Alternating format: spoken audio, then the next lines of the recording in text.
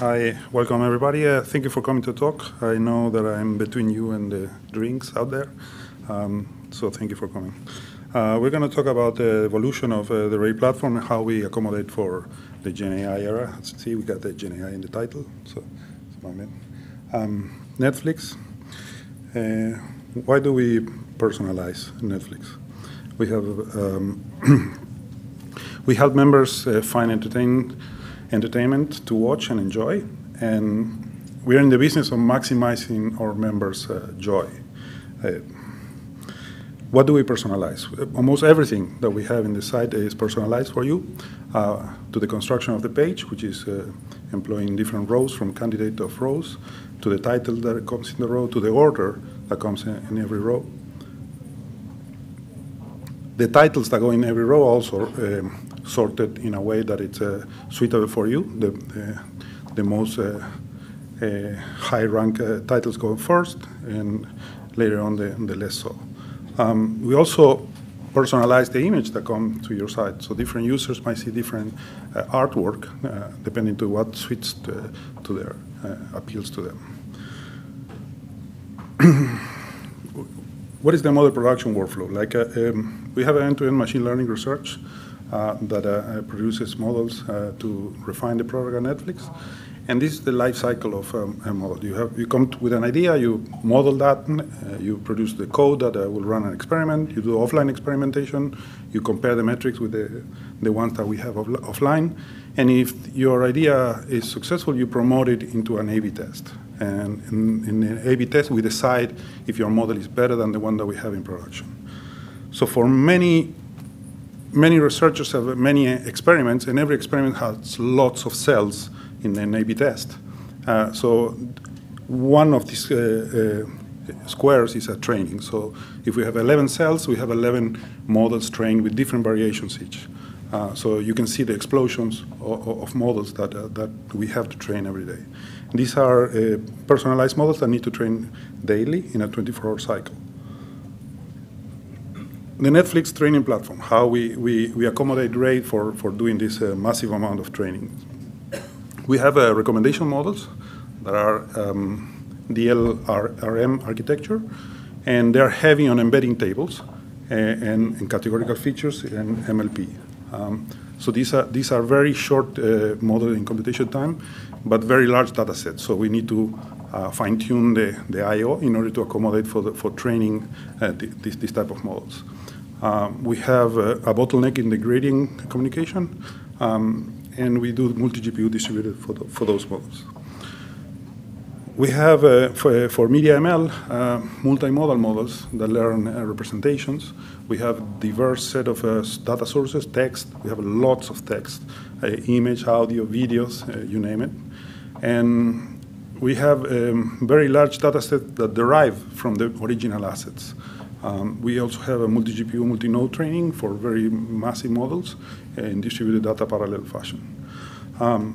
We also employ a sizable number of language models.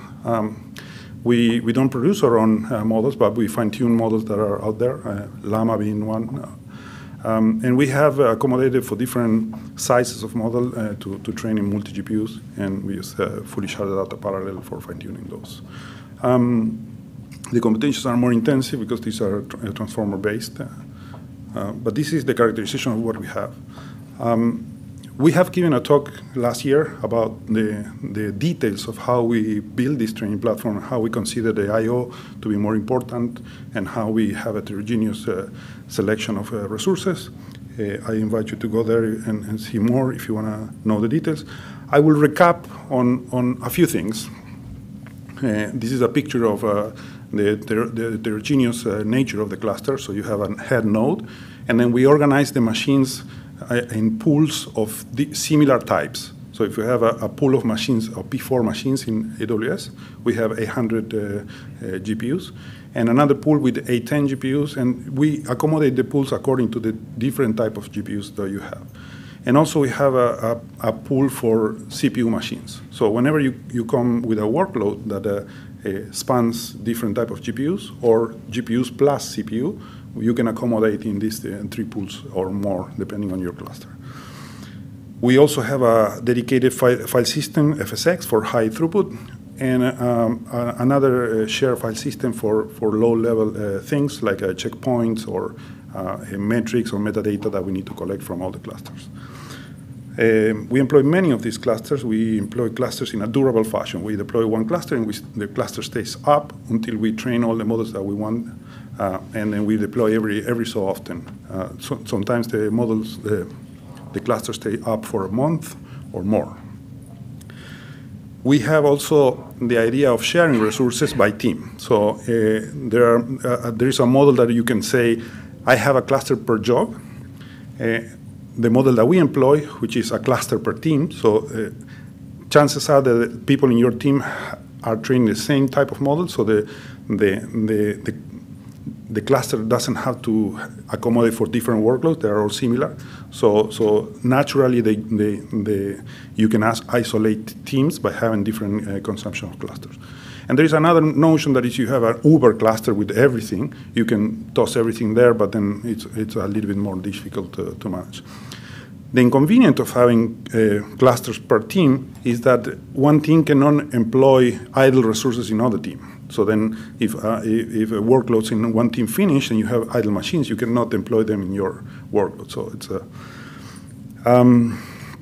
so in a process where these machines are very scarce and we only have so few of them, we need to maximize the use of them. One problem is that I say we cannot share resources between clusters. Another one is that operationally, we need to stop all the jobs that go to a cluster in order to redeploy or upgrade the cluster. And we also have, having multiple clusters, one per team, it's difficult for us to collect visibility, UIs, and metrics from all the clusters in a central location. So the solution was to create a job scheduler. A colleague that is here in the audience, Kedar, is in charge of the job scheduler. And the job scheduler has a routing system between clusters. So you now submit to the job scheduler, and you don't care when it's going to be executed or where it's going to be executed. The job scheduler will take care of it. As long as it respects the SLA, you're fine. The system uses queues, so we can have different queues for different teams, and then the teams allocate how many resources per queue you need. And it has pluggable policies, so we can fine-tune how we're going to get the jobs executed in a given time to maximize the resources, which is the important part for the scheduler. In a picture, you can see it like this. You have a central place where you submit the job, and that job lands in a queue. And you have a job monitor that is constantly monitoring in round-robin fashion all the jobs that are running in the cluster. And with the faculty of pausing and resuming jobs if the scheduler sees so. So if you're running a low priority job and a high priority job needs to come in, you can signal that job to checkpoint stop and free the resources for the high priority job to come in. This is the key advantage of having the scheduler being the central brain of all the clusters. And we have also the resources being monitored constantly, so the scheduler is a central place where you can monitor the usage of all the clusters that we have. Also, it's a simplicity for the users, because you now send it to one place. You don't need to remember which cluster is assigned to you and how to use the shared clusters that we have for ad hoc computations. So to reiterate, it's a fair resource allocation. So we also make a distinction between the ad hoc experimentation, one-off things that you want to run, versus the production jobs that need SLA. We have pluggable policies. We can design any policy we want and then just plug it into code in the scheduler, and we obey how we can we want the queues and the jobs in that queue to behave. We also have dynamic resource configuration. So if your job normally trains in an 800, but an 800 is not available, you can downgrade to an 810 if your job supports it. So you can run in one type of GPU or another, depending on the availability. And we also have preemption. So let's say you have a long-running job that is running 7 days, and a bunch of crunch comes from jobs that need to use the cluster. You can suspend the long-running job, evict it from the cluster and move all the other jobs to run on the resources. And when they finish, you can resume back with the long-running job. We also have simplified operations because having many clusters, we can direct all the traffic from one cluster to other clusters while we deploy it. And once the cluster is up and ready, we can go back with the traffic. The same way you have a load balancer in HTTP conversations, you can have that with clusters and jobs. And it had as an abstraction of clusters. We can have different clusters, different size, and different type of operations, but the scheduler abstract that away as a single cluster. We can have this idea that everything is a single machine, single cluster, instead of many. And we have a centralized UI, a centralized observability metrics, and so on. Another addition to the training platform was the creation of this HPO manager. We know that the Ray comes with Tune, but this is a simplified version of that, and it's very opinionated on using Optuna, which is the engine that we choose as a default. And it works in conjunction with the scheduler. The scheduler can give a special queue with the available resource for your HPO experiment. Remember, an HPO is no other than a for loop with many training jobs at once. So the HPO manager babysits in turn all the trainings that you need to do. And then it controls the state of the experiment because the experiment, which is many training jobs at once, can be also checkpointed and paused and evicted from the cluster. And then once you have the opportunity to run it again, you can resume where you left off with many trials. And this is also from a colleague of mine, Vinko, which might not be here today. But we have the user experience. If you're familiar with Optuna, this is Optuna in the cloud for many jobs. It has a minimal change on the training API, so if you have your job already using the training API, we just inject the parameters that you want to explore, and then that immediately routes you to use the HPO manager instead of the training. Use visualization, central dashboard where you collect all the visualizations so people can go and see their experiment. While the experiment is running, you can go and see the stream of data coming to a dashboard. And it has the operational things that the scheduler takes care of the HPO, and the HPO pauses and resumes automatically. Let's go to the GenAI use cases. There are some things that we cannot talk too much about because we still don't know, which is one is the generative recommenders. So I left that out for the sake of simplicity. But we are exploring foundational models and generative recommendation systems, which are very heavy. We're going to talk about LLMs. We do fine-tuning for LLMs, and why we prefer that instead of using OpenAI or any other good LLMs out there. It's because of the customizability. We can just fine-tune it with more freedom. And we also have sensitive cases. We cannot send the data over the wire to some third party, so it's better if we can maintain it within the company. We have also different tasks that depend on fine-tuned models, so we can build on top of fine-tuned models. The LLMs that we fine-tune serve as a backbone for other tasks. And we, by having access to the LLMs ourselves, is like we can do specialized serving solutions, so we can do for throughput or for latency, depending on the case. Ray makes it very easy for us to scale the fine-tuning and the evaluation, so we use it thoroughly. And for models that are very large that you need to partition and do in multiple GPUs or sometimes in multiple nodes, Ray plus VLLM was a very nice alternative that simplifies all the mess there, so we employ it. This is also a contribution of one of our team members, Dan, which is also in the audience if you want to talk to him after. In pictures, it looks like this. We have a pipeline that fine-tunes, and after fine-tuning, evaluates, and after evaluation, publishes.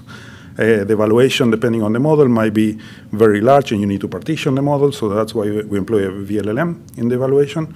And once you deposit the model in the model repository, you can then pick it up with a serving system if you need a scale, or you can pick it up as a single researcher just to evaluate if the model is right and then employ it in your tasks.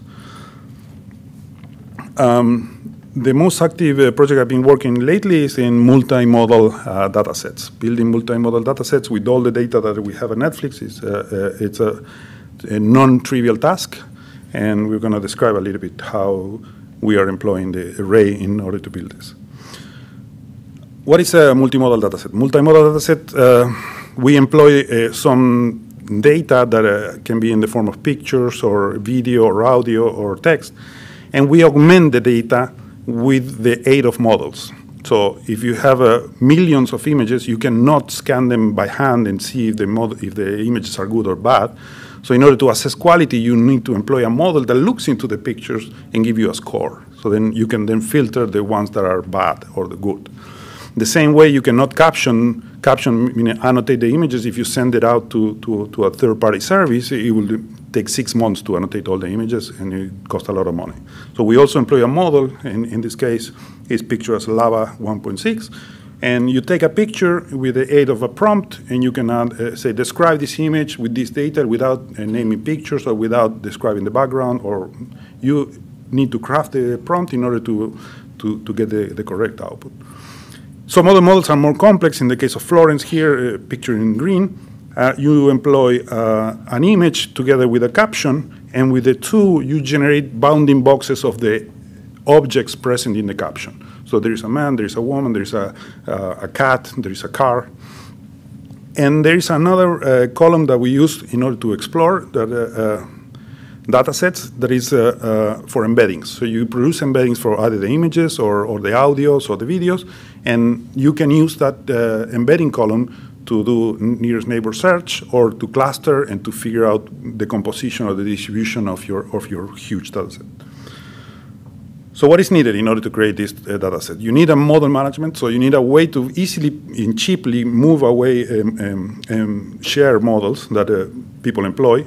We can take models from open source, we can fine-tune them and use those models to create columns. We need a batch inference system in order to produce this at a very large scale. And we also need a way to store this data because the data is huge, and then you need a lot of GPUs. Models. So why we need models in building data sets. So now the data sets are very heavy in inference, and you need to probably process them with models to obtain results. In this case, the first model is a non-safe for work. So this is a vision transformer that you need to feed in the image, and the model will turn a high score if there is nudity in the image, a low score if otherwise. So then you can filter the images this way. So you need to do a big pass on the images first and filter the ones that you're not going to use by different scorers. The same way, when you caption, you use a pre-trained language model, which also comes with a vision encoder. In this case, it's Lava. We use many captioners. And for every caption, you need to fine-tune the way you prompt it to get the output that you want without too many hallucinations. Audio has the same treatment. You can employ a variety of models in order to separate audio, to transcribe audio, to do things with audio. We use clip score to compare the similarities between the image and the text. You get a high score if the text and the image are similar. You get a low score if they have nothing to do with each other. And with that, we can evaluate if the text that we caption with the previous model is good or not. And we can let go of the bad captions or retry with a different caption. There is also the use of embedding models. For images, we use clip. For text, we use sentence transformer. And they generate different vectors on different sizes. There are universal models that you can embed anything into the same space. So you can use it to compare if the things are related, or if the data that you construct in a row has a mismatch. New type of models are coming. We are using these two as an instance of autoregressive models. That means one token at a time, they can describe boxes, labels, and the text out of an image. So in one go, they can do multitask, and they also do this in an autoregressive manner, which is impressive. Two instances of those are Microsoft Florence and Google Polygema. I don't know if I pronounced it right. How does it look like in practice? So we have millions of images that come in a data set, and we filter out the non-safe for work, and we keep the rest. Another thing that we do is we have models that assess the aesthetics of the image. And you can say that the model will give you a high score if the image has high aesthetics and low score otherwise. And we keep the super high quality, the top 10% of the images, to have a high quality pass on data sets. We keep the remaining ones as a bulk of the data set, and we eliminate the bottom for images that are not good for the task at hand. So images that are completely black, or images that have blurry faces, or things that are not good for the task at hand. This is also a huge step in automation, because you don't have time or money to do this with humans of the large size of the data sets. Captioning, this is an example of captioning. We employ different captioners. Some captioners are short, so a man and a woman hugging in the crowd. It's a very simple caption. Other captioners are much more detailed, and they exhibit a lot of expressiveness when they describe all the things that happen in the scene. We also have face recognition and face detection and face recognition, so we can say that that woman is Jennifer Lopez. So we can do another pass with another LLM saying, like, when you describe a man and a woman, and if we give you a hint of who's the woman, can you give me a new description? And the LLM will rewrite the description, put in the characters or the actors in the scene. We have different sort of metadata that comes with the title, so the genre, or I don't know, the season, the time it was recorded, who's in the photography, who's in the director. So all of that enriches the assets that we have. Hallucinations are very common. If we start employing this at scale, many of the models that we used, for example, in the first picture, it says the title of this image is The Dark Knight Rises, which is not. This is another movie completely different. And the second one says, perhaps the reflection, she's reflecting on the words of the Korean drama, blah, blah, blah. I don't know if that Korean drama, but it's not this. And you need to have another model that inspects this, because we cannot inspect this as human. It's a lot of data. So you need to have a model that inspects this, the outputs of another model, and assess the quality, if it's good or bad. Comparing VLMs, visual language models. So we have here in one column, we see Cog VLM, Lava, and Florence, and they have different levels of granularity on the description. So we need to employ another model to say, is there a man in the picture? Because the sentence says there's a man. Is there a woman in the picture? Yes, no. Is there a, I don't know, dark background? Yes or no. And then you start getting yes or no's for all the questions that you ask to the LLM, and then you can do precision recall and then see if which one of the captioners is better for you. In the first one, that it's a black and white, I highlighted there is a sign saying in case of fire.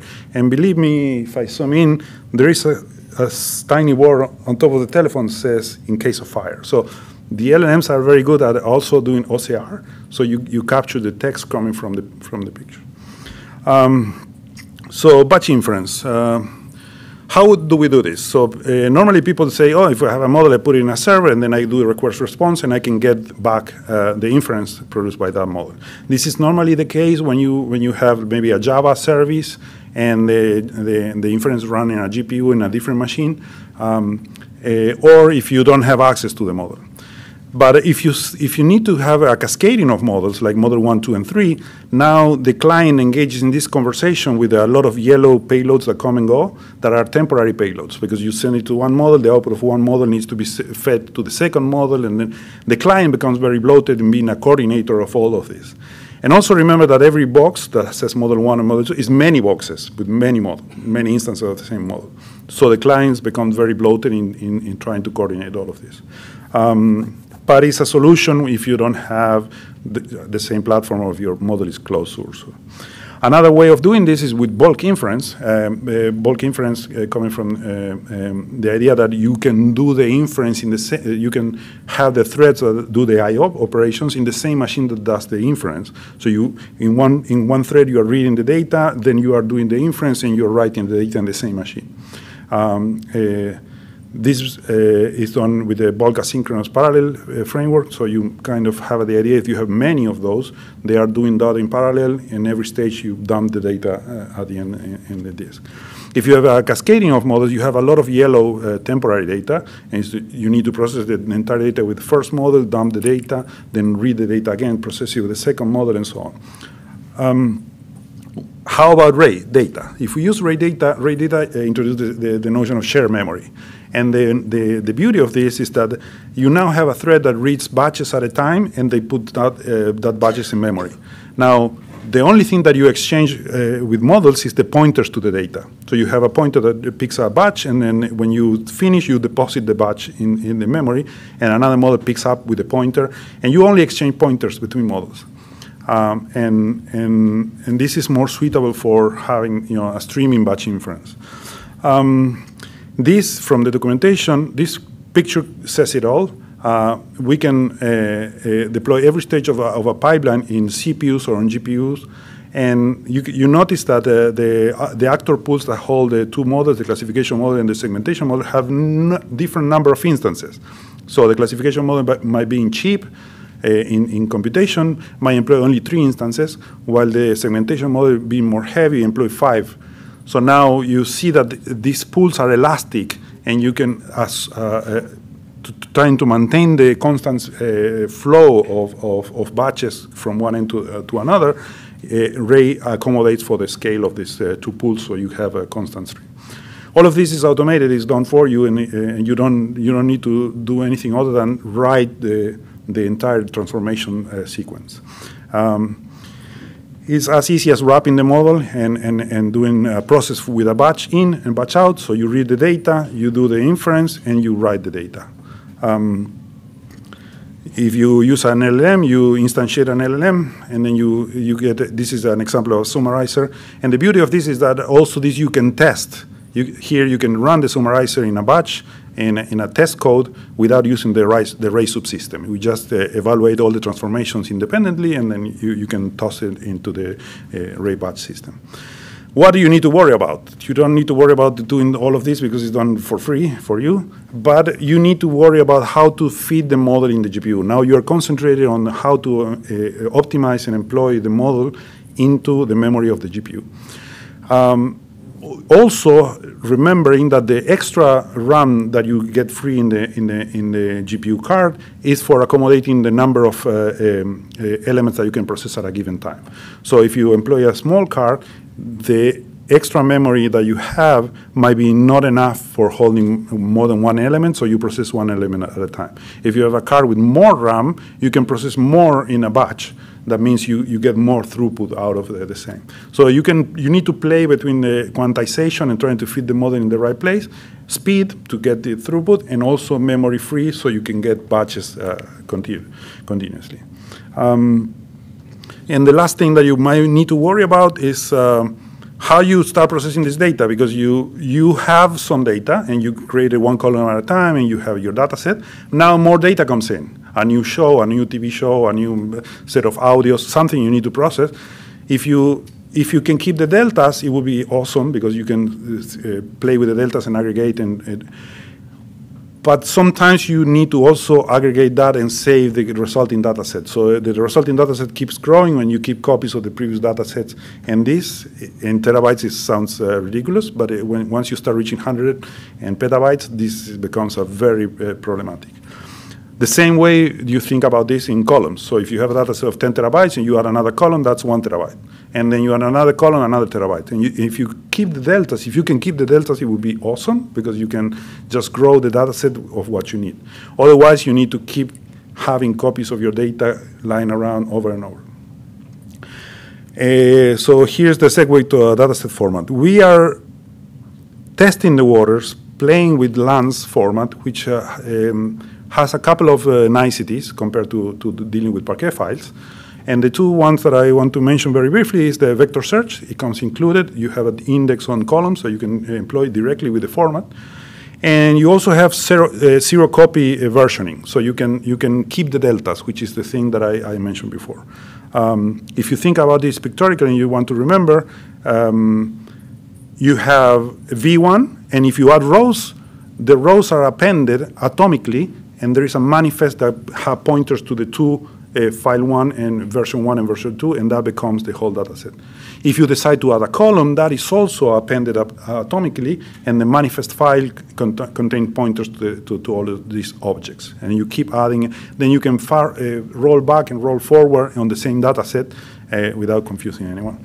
And the last one is vector search. It comes for free. The two algorithms that are being used for disk-based approximated nearest neighbors search, which is very convenient when you need to explore this data set, when you need to plot this data set, and you need to understand what is it that I put inside, because that will determine the quality of your model. And that's all I have to say. Thank you.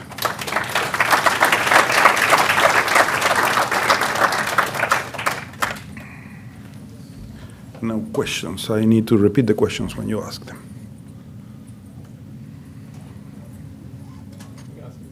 No question there? I made a joke in a past presentation, and I mentioned you. I quote you correctly. Yes. I was curious about lamps. Like, what led you to explore it, and what were you thinking about like deciding whether it would move to like production or whatever? I'm curious what the criteria. Yeah, this is an exploration. I'm not saying that we should or you should, but I have a lot of cuts also, razor blade cuts. But the promise there is that the format allows for arrow, so everything is based on arrow. So if you're happy with all the ecosystem that employs arrow, there's a talk also about lands tomorrow. You should attend and see. The columns can be very wide. It doesn't matter. It eliminates the row groups that are present in Parquet that impedes. It's an impediment for us to store very large blobs in. And the problem is that in Parquet you read a very large, you want to do point queries and read one element, and if the element is too big, you fetch the entire row group and you exhaust the memory of the readers and you need to try it again. And there is no good row group that you can do. It's always biting you. It's very good for tabular data, but it's kind of inconvenient for blobs. And blobs here also can be tensors. We store tensors of 1,000 for 400,000.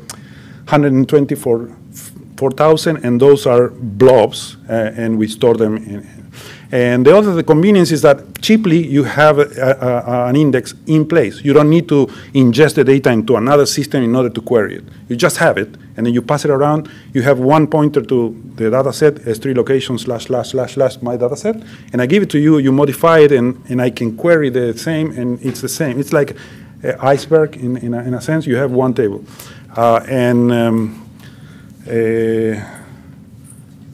Yeah, versioning is it's also very good to have. Check it out. Thank okay. you. Yep. Hi. I just had a question about when you were talking about data processing and ray scaling up and down the groups of the models. Does it also work for the case where you have limited amount of GPUs and it needs to move from this to the other, or it only works? So the question is that if ray data graph can scale and works the same if you have limited number of GPUs. You need, so if you have a stage that has 6 stages, you need at least 6 GPUs. If you have less, you cannot run it, because you employ one GPU, another GPU, and the last stage is waiting for resources and it will never execute. Imagine. That's the limit. Yeah, like imagine the best, like for throughput is first, imagine I have 20 GPUs, minimum I need is 6. And the most optimal is first I move like 10 to the first one, have 2 for the others, then I move 10 to the second one. As the data flows, basically. Yeah, so if you see here, one of the parameters is concurrency, and I have 2 to 10. That means that stage needs a minimum of 2 GPUs and a maximum of 10. So if you leave the maximum to the maximum number of GPUs you have in your cluster, every stage will automatically adapt as the flow comes in. So the optimal will be discovered by the system, not by you. You can do it by hand, forcing to have every stage consume this stage 2, this stage 4. But if you let the system do its thing, it will automatically balance between the two and scale it up. And as you are finishing one stage, this pool can extinguish, and that pool can assimilate the other and finish. So we did something like this. We ran into a problem where, because the array has that cache, and cache is tied to the node that puts in the cache. As it scaled down, the data that this next stage wanted to pull from the plasma cache was missing because the owner node was gone. But this is so the problem is that I need to repeat the question. If you have two machines, that machine has the data in the memory store, and the other machine can pull it from the But if it's scaled down, the data, the reference, the owner of the reference is gone. But automatically array will pull the data from that node and copy to the next node in a arrow copy, zero copy fashion, and then you can have it in the second node. Yes, but it should be then the order should be correct. Like the scale. First you need to pull, then you will scale down. I don't understand what you're saying. We can take it offline if you want the details, but yeah. I don't see people, so just say what you want. So my name is Shivan. So in terms of the content understanding that you showed, have you explored more of semantic understanding of video, like scene changes, camera angles, create like more like narrative driven flow mode, and like do you have like an analysis of that? What is it from a cost perspective? The question is if we have made a semantic analysis on videos. Yeah, but like taking it to next level to use it for like creating automatic. Yeah, so there are many teams in Netflix that build models based on media, and yeah, I can mention a couple of problems that we sort out with generative AI. But we need to employ models in order to understand the content that because it's kind of out of hands. It's too much content for let the machines do the work. Good question. Is the NSFW detection for vetting content before it goes on the platform? And are you using Florence 2 for that specifically? So is non-safe for work an option for us vetting to the platform to exhibit other users? No, this is only internal. This is so we, the researchers, work in the cycle without looking at inconvenient photos while you're working with your, and then we don't want the models to produce inconvenient photos. Are you using Florence 2 as the state of the art for that? No, we're using a model that we fine-tune that is based on a vision transformer. It's a classifier. It gives you yes, nudity, no nudity, and then it's not sophisticated in the sense that it will give you more details. We can take the rest of the questions offline, and then they need to cut the transmission. Thank you for coming.